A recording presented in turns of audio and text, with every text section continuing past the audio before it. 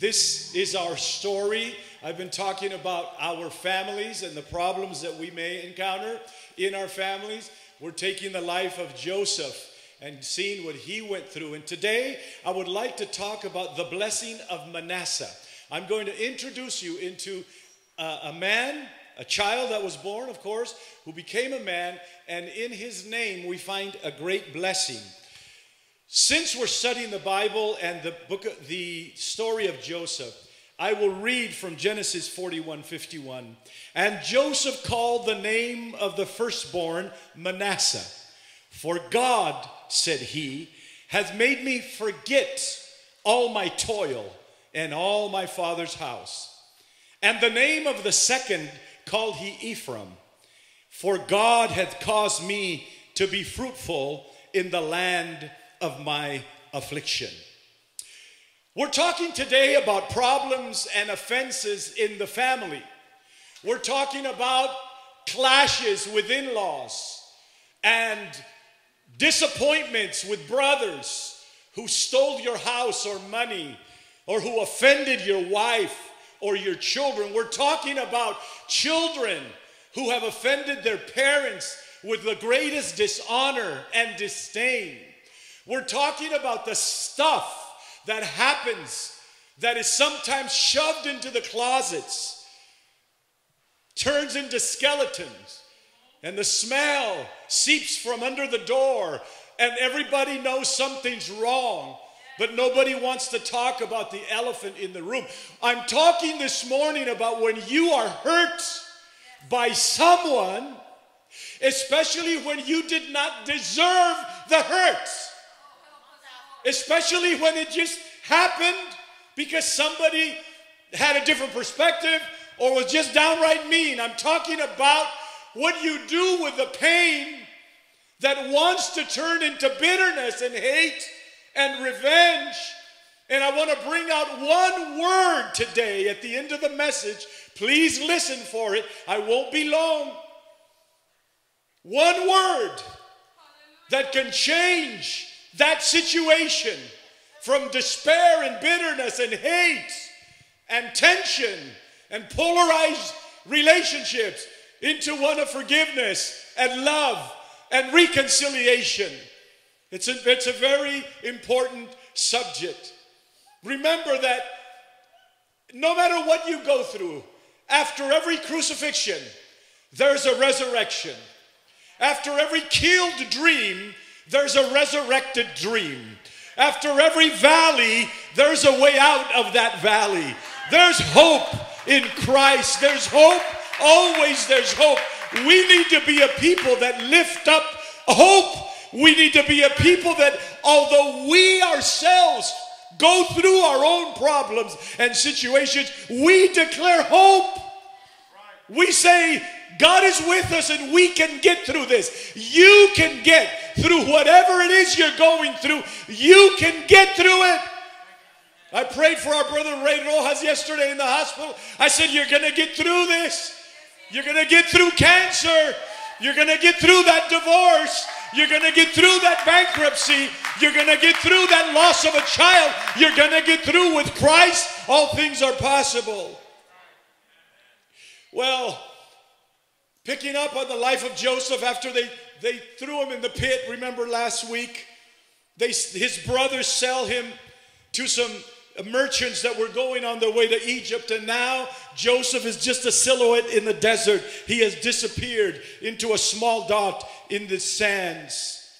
When he gets to Egypt, the chief of police of Pharaoh buys him as a slave.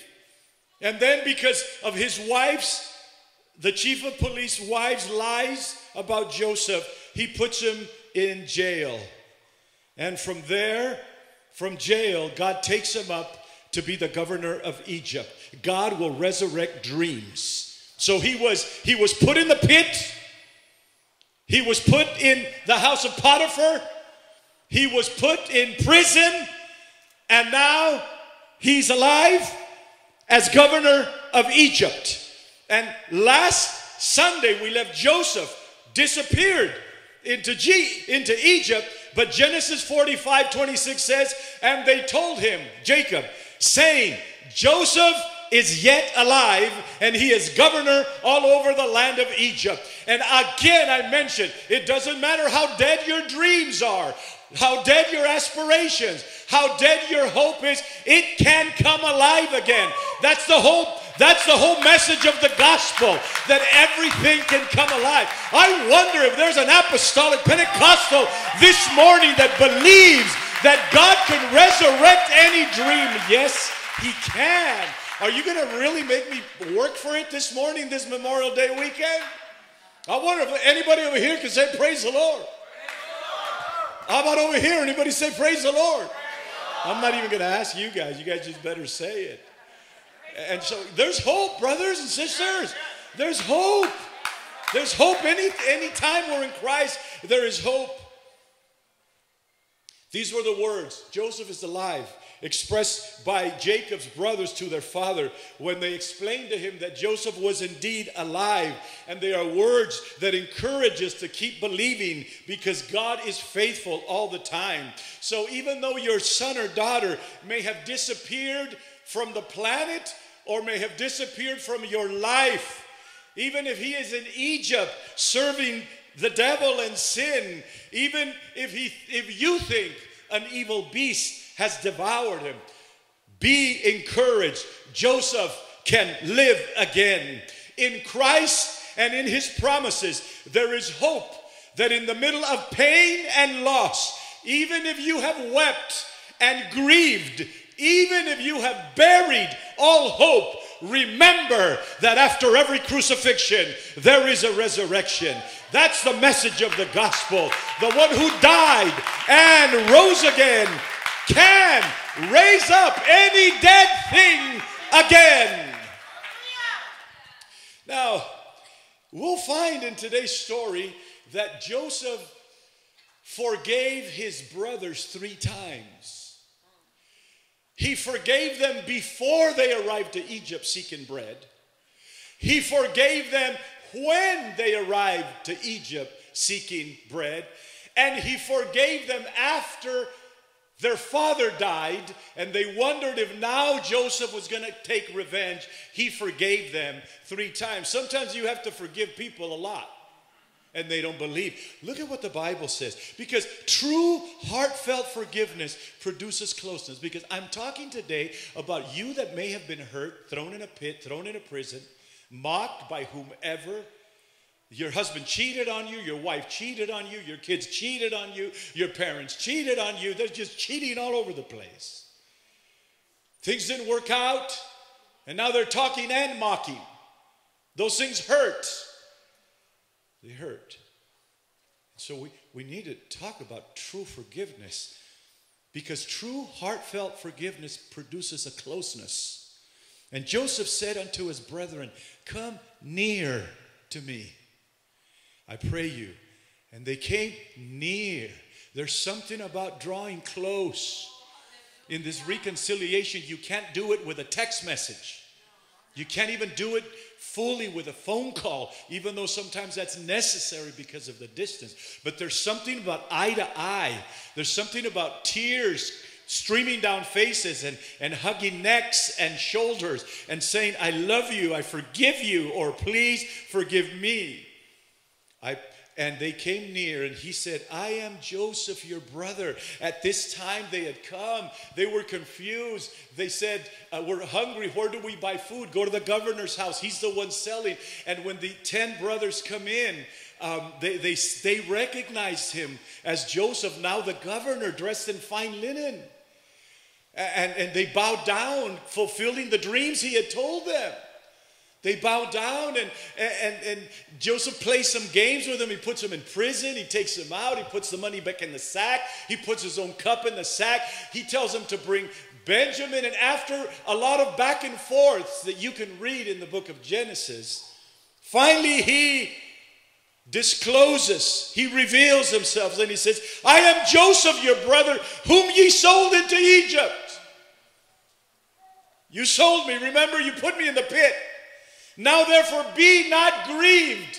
Now the forgiver, the one who forgives, is concerned about the grief of the offender. That's how you get to close. And I think I may be preaching to me today also. Because when you can get to the point where in your closeness of spirit, you can be concerned about the grief of your offender, you're getting someplace in God. I don't know does that make any sense? Joseph is concerned about his offender's well-being. Joseph had the power to put him in prison and leave him there a long time, forever. But that's not the way God works. Don't be grieved nor angry with yourselves that ye sold me. For God did send me before you to preserve life. For these 2 years has the famine been in the land, and yet there are 5 years in which there shall be neither be earing nor harvest. There's not going to be any food. And God sent me before you to preserve you a posterity in the earth and to save your lives by a great deliverance. So now it was not you that sent me hither, but God. You didn't do it. God used you. God used your evil ploy. God used your wrong attitude. Because God can use your enemies' bad attitudes, persecution of you. God can use that to propel you into his purpose. I'm talking about things that can happen at the office. I'm talking about things that can happen in your family. I'm talking about things when you're in the gospel, when you're in Christ. Nothing that happens to you is just because. And yes, God does use your enemies. God used Christ's enemies to have him crucified so that we could have life today. Oh, hallelujah. And so really that's why we need to pray for our enemies. So he's telling them, look, it wasn't you. You sold me. You put me in the pit. You wanted to kill me. You ripped my robe off. You ripped my colored robe off. But it wasn't you. But God. And he has made me a father to Pharaoh and the Lord of all his house. A father means a counselor. Now I'm the counselor to the ruler of Egypt throughout the land. Haste ye and go up to my father and say to him, thus saith thy son Joseph, God has made me Lord of Egypt. Come down unto me, tarry not. Oh, the good news. So, before this forgiveness we just read, before the brothers come, Joseph gets married. And he has 2 boys. And these boys are born not in the pit. They are not born in Potiphar's house. They are not born in prison. They're born in the palace. Because see, Joseph's suffering was maybe 2 to 4 years. And his reign was over 75 years, if I'm not mistaken. Do the math. If I'm wrong, write to me. But it was a long time.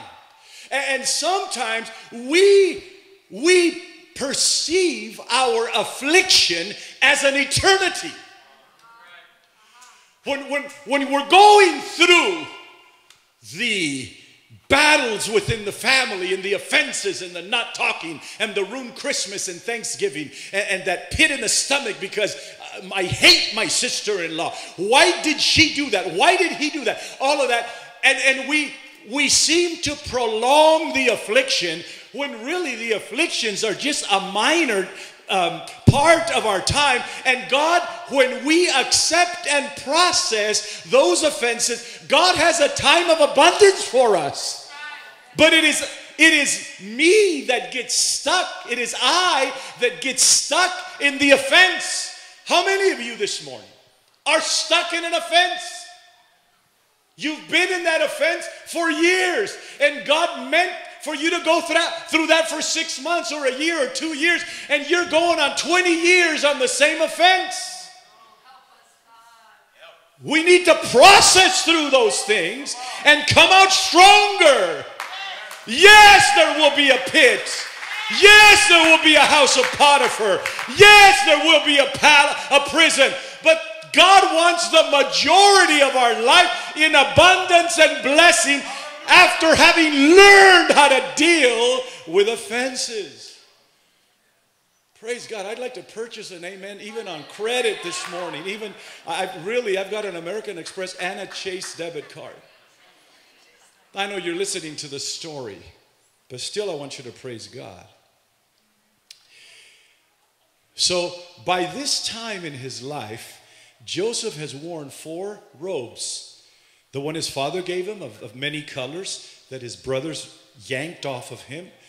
The robe that Potiphar gave him, the robe of a servant that Potiphar's wife yanked off of him. And then when he went to prison, he's wearing a prisoner's robe. And that one he took off quickly when the king was calling him. So all the robes are taken off. They're yanked off of him. They're ripped from him. Even the one in prison. Hurry, hurry. The king is waiting for you. And the Bible says he changed quickly. So God will always give you another robe. He'll rip one off of you only to give you another one. And now he's wearing the robe of fine linen. You can look this up in Genesis 37:23, Genesis 39:12, Genesis 41:14, Genesis 41:42. And in order for us to graduate into the next level, the next season of our life, it is necessary to take one robe off in order to put another one on. Now he is dressed in fine linen and is a representative of Pharaoh himself. And the verse we read at the beginning, and I won't be long, believe me. Joseph called the name of the firstborn Manasseh. These boys are born in abundance in the palace. They've got the best schools, they have money, they have everything. And because he said, he had made me forget all my toil and all my father's house. And then the second one is Ephraim. God caused me to be fruitful in the land of my affliction. So Manasseh means God has made me forget. And Ephraim means fruitful in my affliction. In order for Joseph to name his boys Manasseh, God has made me forget. And fruitful, or Ephraim, fruitful in the land of affliction. It means that he had already forgiven his brothers in his heart. Manasseh and Ephraim are born in chapter 41. And Joseph forgives his brothers twice. Once in Genesis 45 and another time in Genesis 50. In Genesis 50, their dad is dead. And the Bible says that when Joseph's brethren saw that their father was dead, this is at the end of the story, they said, Joseph will peradventure hate us and will certainly requite us all the evil which we did to him. In other words, it seems that Joseph, the offended, had a cleaner heart than the offendors. They're still thinking about it. They're still saying this can't be true. This is after years of Joseph having them live, establishing them in the best parts of Egypt, a land of Goshen. And there he fed them and their little kids. These guys didn't even have to work. He fed them.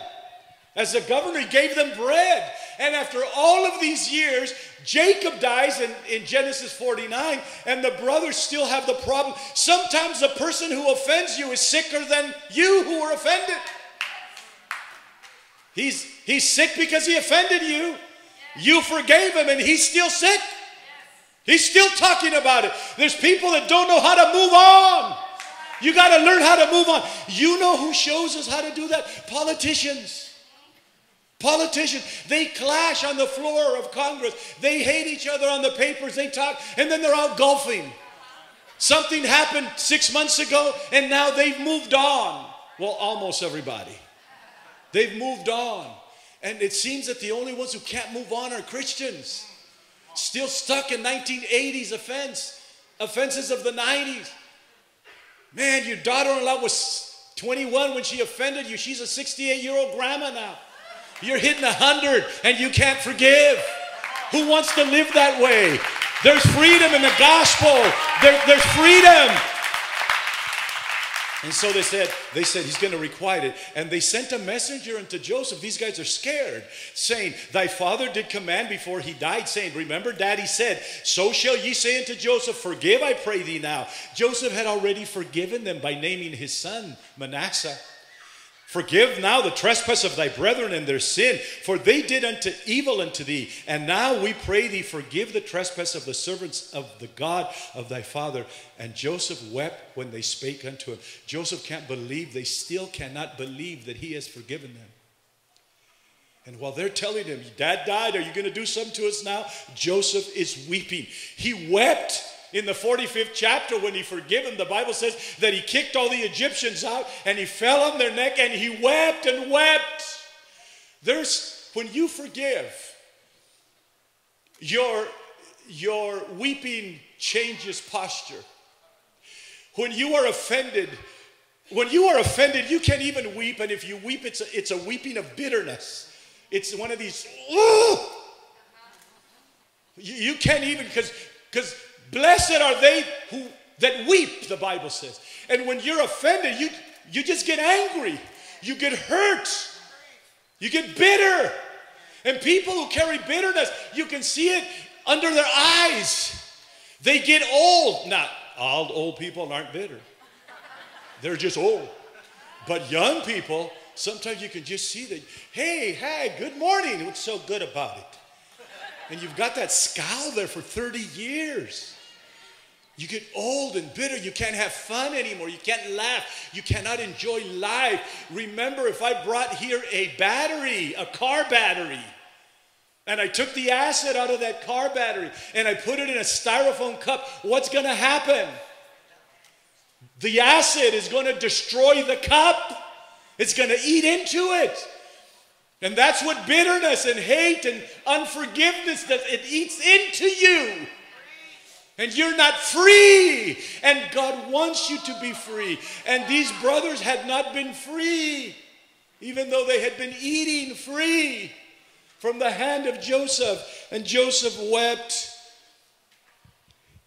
And his brethren also went and fell down before his face. And they said, behold, we be thy servants. And Joseph said, fear not, for am I in the place of God?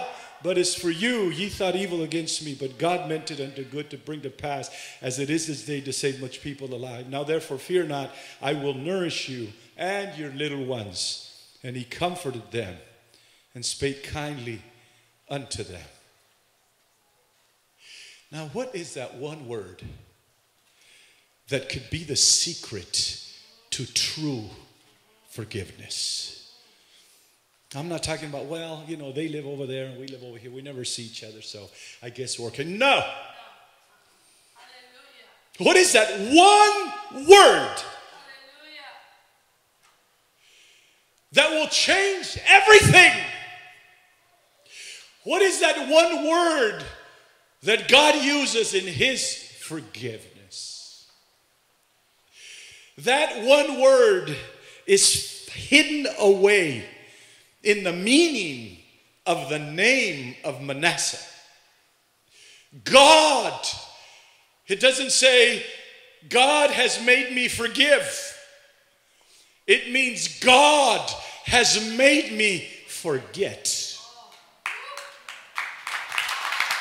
The blessing of Manasseh. In a way, Manasseh got cheated by God himself, because he was a firstborn son. And when Joseph one day brings him to Jacob, so that Jacob, before he died, would bless them, the custom of the patriarchs was that through the right hand, not the left hand, the right hand, the blessings of God would come. The left hand blessee would get certain blessings. Like Jacob stole the birthright from Esau. And Esau is rich. Ishmael is rich. You paid Ishmael this morning or last night when you drove up to the gas station and you put $4.50 a gallon. You're paying Ishmael. You're either dead or you don't know history. This morning, you're still paying because God said, I'm going to bless you. And he blessed them with oil. And that's why they're rich over there and we're paying them. So when you go put gas today, say, God bless Ishmael. God bless Ishmael. And California taxes, but that's another thing. And the right hand were not natural blessings. They were not earthly riches. They were spiritual blessings. It was the blessing of Abraham, of Isaac, and now of Jacob. And Jacob is about to die. And in comes Joseph, the governor, dressed in his fine linen with his two little boys, dressed from the best Nordstrom tennis shoes. And he says, Daddy, these are my sons. He said, who are these? He couldn't see anymore. And he says, whoa, I didn't think I would see your face, Joseph. And now God has allowed me to see your boy's face. Bring them so I can bless them. So Joseph does something interesting. He puts Manasseh on Jacob's left, on his left, so that he can be on Jacob's right. And he puts Ephraim on this side so that he would get the left hand, because Joseph knew that the blessings came from the right hand. And so Jacob says, I'm going to pray now. And Joseph closes his eyes, and the little boys are there. They don't know what's happening, but one of them was going to get a blessing. And Jacob begins to pray. And then Joseph does what a lot of you guys do in church. He opened his eyes during the prayer. You got to be careful when you open your eyes and pray. You never know what you're going to see. And he sees something terrible. He sees that Jacob has crossed his hands. And his right hand is on Ephraim. And his left hand is on the firstborn Manasseh. And Joseph gets upset. He said, no, Father. And he tries to get his arms to put them back where they should be. And Jacob says, no, son, I know what I'm doing. Manasseh will also be blessed. But my right hand blessing is going to go over to Ephraim. So Manasseh, the firstborn, doesn't get the full blessing. But Manasseh gives us a blessing in his name. And there are a lot of theological discussions and debate whether if you forgive and you forget.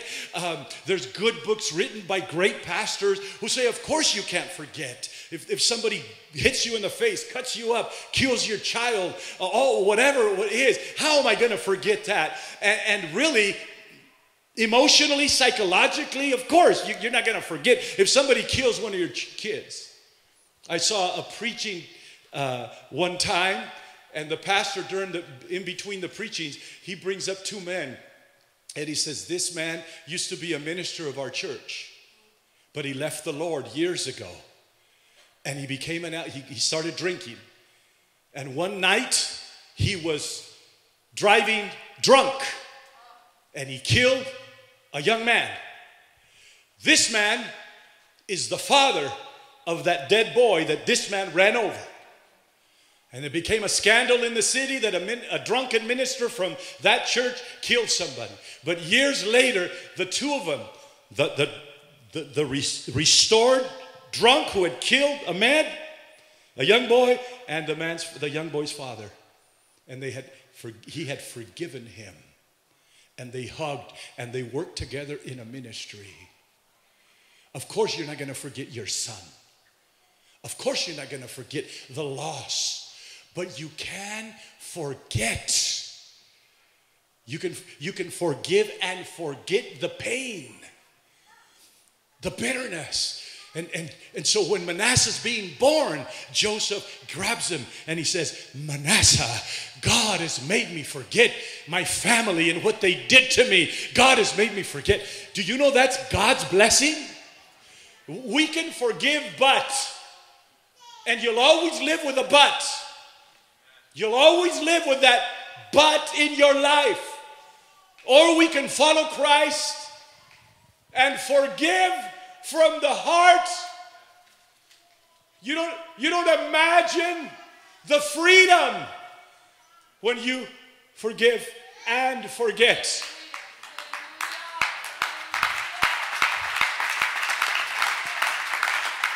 Micah wrote, who is a God like unto thee? What other God? That pardoneth iniquity, and passeth by the transgression of the remnant of his heritage. He retaineth not his anger forever, because he delighteth in mercy. He will turn again. He will have compassion upon us. He will subdue our iniquities, and thou wilt cast all their sins into the depths of the sea. He pardoneth. He forgets the iniquity. I believe it's the book of Hebrews, the 8th chapter. It says, I will treat them with kindness, even though they are wicked. I will forget their sins. God forgets your sin. You were a drunk, an adulterer, a cheater, a liar, whatever you were. Or just an empty person, a godless person. That's who we were. We were all sinners. And when we came to Christ, he forgave and he forgets our iniquities. He doesn't remember them anymore. God didn't remember your curse words from junior high. He doesn't remember your fornication in the backseat of that car before you were converted. God doesn't remember your adultery. When you come to Christ, that's the power of the gospel, that he forgets our iniquities. He forgives and forgets. Now, if you have that something in your soul right now. You have that offense. And I'm not even asking you just to forgive. I'm asking you to forget. I'm asking you to be able to sit with that person and have coffee. I'm asking you to go into the dimension, into the blessings of Manasseh, where you can live a life free, especially in your family. Especially, that first wife, that first husband, he was cheating on me under my nose with my best friend. That business partner, after all I had saved up and invested everything I had, and that partner stole it from me. That was my money, my kids' money. That was ours. I'll close with this story. There's a pastor on the East Coast. His name is Jose. He arrived here in Fontana about 30 years ago. He was an alcoholic. He had the biggest beer belly that I have ever seen. He was thin, but his drinking just caused him to have it. And somebody brought him to church. And he would drink a lot. And when he'd go over to the house for Bible studies and things.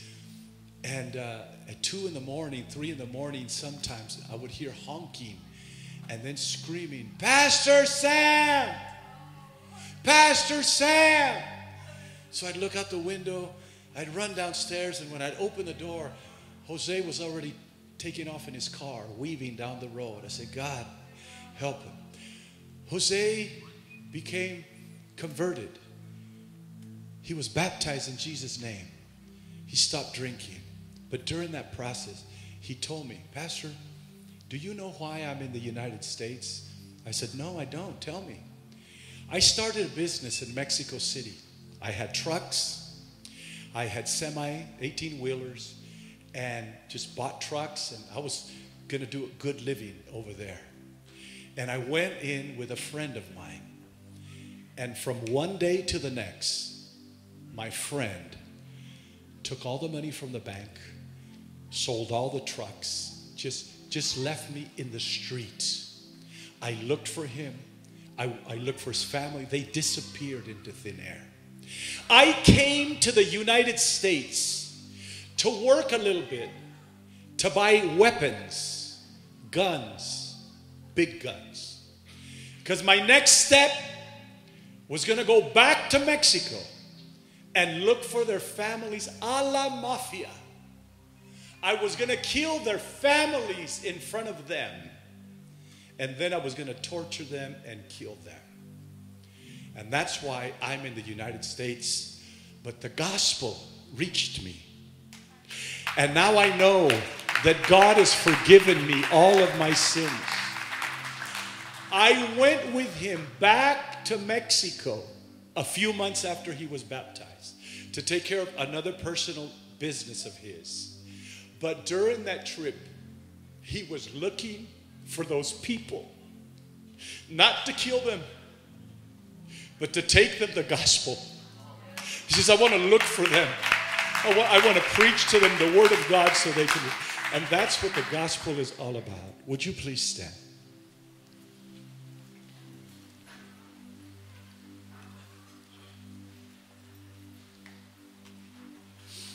If you're not free this morning because of whatever, I want to close this service by saying a prayer for you in this altar. If you want God to bless your family and manage your future offenses, because they will come. They will come. They will come. When people talk about you. You know why people talk behind your back? It's easy. Because they're behind you. That's why they're talking behind your back. If they were in front of you, they wouldn't even notice you. But they have to talk behind. You're over there. You're over there. So it's okay.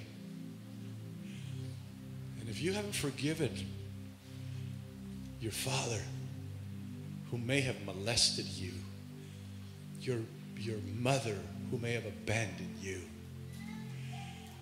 if you haven't forgiven whomever, I want to invite you into the land of freedom, into the land of Manasseh. God has made me forgive. And you know what's going to happen when you forgive like that? When you forgive and forget, you know what's going to happen? This is awesome.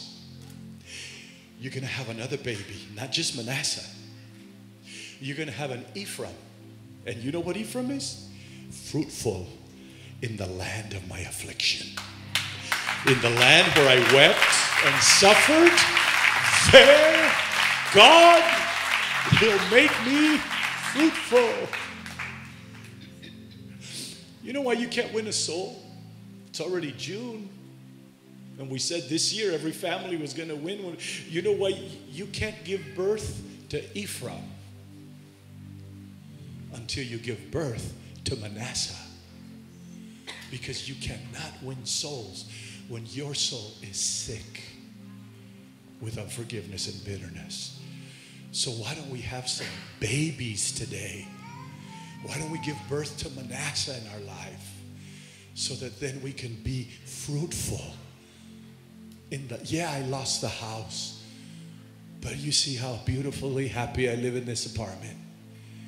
Yeah, I lost this, but look what God has given me. Look how good God has been. So I'm going to ask you to come forward, especially if you have something in your heart that needs to go. Would you come and stand here, please?